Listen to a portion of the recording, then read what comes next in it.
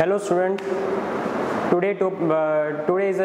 we are going to understand the chapter 1 electric charges and field, and one of the topic of chapter 1 is application of Gauss's law, and in which we are going to understand the electric field due to infinitely long straight uniformly charged wire. You have to understand the wire is infinitely long and it is also straight, uniformly charged, means charge on the wire is constant. Uniformly charged means charge per unit length on the wire is constant. That is very important part of this theory.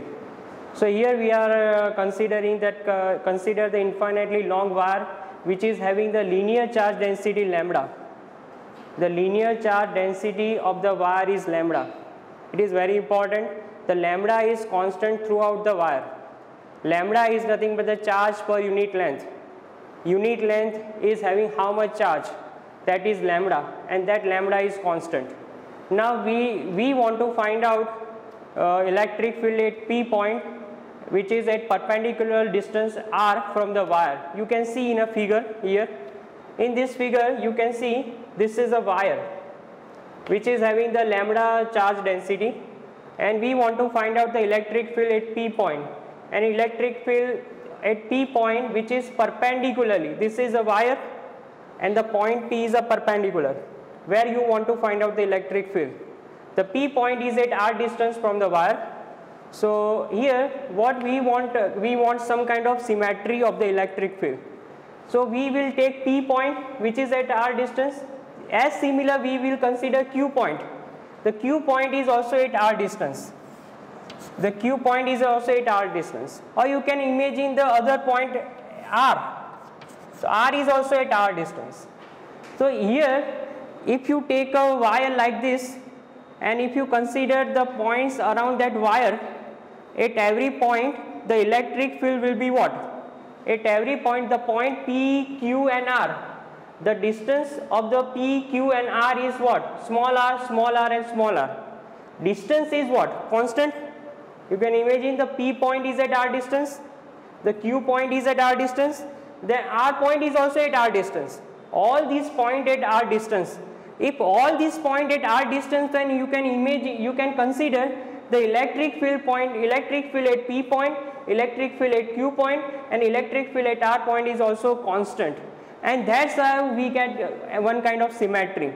If you take a wire like this, and if you consider r distance, that at r distance everywhere from the wire, the distance is constant, and if distance is constant, then nothing but the electric field will be what? Constant. So we are getting one kind of cylindrical surface, and thereby we develop the concept of cylindrical surface. So here we are going to consider the Gaussian cylindrical surface of radius r and the length L, whose axis coinciding with the wire. So we have considered, just imagine this is a wire, and you have to imagine a cylinder. You have to imagine a cylinder around the wire. Student, there is no cylinder is there. There is no cylinder, but you have to imagine that there is one imaginary cylinder around the wire, and that imaginary cylinder is known as our Gaussian cylindrical surface.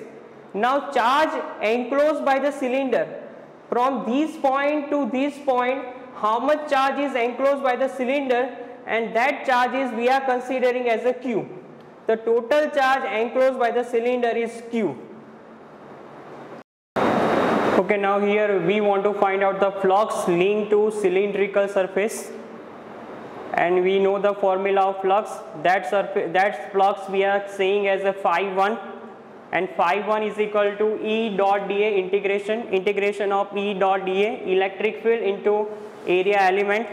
Now you can see this is a cylindrical surface. This is a cylindrical surface, and you can see the electric field of the wire.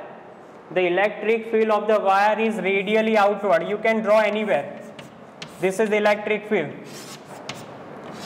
The electric field is radially outward everywhere on the cylindrical surface, and you can see here I have considered the element, and the area vector of that element is going upward, and similar the electric field is also going upward. So what is the angle between electric field and the area element? the electric field and the angle between electric field and the area element, we can you can understand it is angle 0 because they are in the same direction. If they are in the same direction, the angle will be 0. So we can write E dot dA. So we can write E dA cos 0. The angle between electric field and area element is 0. So it will be E dA cos 0, and we know the cos 0 is 1. So it will be E dA. Now the at all point on the cylindrical point means at all point on cylinder, the electric field will be same, that we have explained. So electric field is constant at all point on the cylindrical surface, so it will be outside of the integration, and there will be the integration of dA. The integration of dA will give the total cylindrical area. The total cylindrical area is given by 2 pi RL. So this will be E into 2 pi RL. The integration of dA will be nothing but the 2 pi RL, that is the total surface area of the cylinder. The total surface area of the cylinder is given by the 2 pi RL. Now the flux linked to the two end surfaces. Flux linked to these two end surfaces, you can see here the electric field is going upward and the area element is going in this direction normal to the surface. Now you can see the angle between electric field and the area element is how much? The angle between electric field and area element is nothing but the 90 degree. Here also you can see for this surface is also 90 degree. So you can write it in the same way, E vector dot dA, then it will be E dA cos 90, and cos 90 is what? Cos 90 is 0, so it will be 0. So phi 2 will be equal to 0. So now we get the total flux. The total flux is given by phi is equal to phi 1 plus phi 2. Phi 2 is 0, phi 1 is E into 2 pi RL, that is a total flux. Now according to Gauss Law, the total flux linked to any closed surface is equal to Q by epsilon naught. So here the phi is equal to E into 2 pi RL, that is equal to Q divided by epsilon naught. Q is a charge enclosed by the cylinder. Now here we can say the lambda is equal to charge upon length. The charge enclosed by the cylinder is Q and the length is L. So we can write the Q is equal to lambda L. So here we can write Q is equal to lambda L divided by epsilon naught. L will be cancelled out. So electric field will be given by lambda upon 2 pi epsilon naught R. Now we can write this thing E vector in vector form, electric field vector lambda divided by 2 pi epsilon naught R into n cap, where n cap is a unit vector in the direction of electric field. Now this is the electric field which is produced by the infinitely long, straight and uniformly charged wire, and that is the formula we are taking to find out the electric field.